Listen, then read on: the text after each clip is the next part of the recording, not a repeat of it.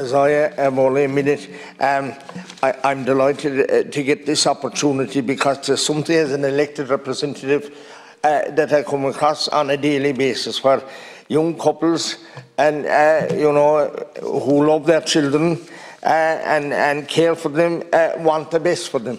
And I say to you, Minister, early assessment. They're having difficulty in getting to be assessed in time, because if they're not assessed in time, it's not known what intervention is needed. And then early intervention and at every level. And you see, it is heartbreaking when you hear that that they only get half an SNA, or when a school gets that. That's ridiculous, Minister.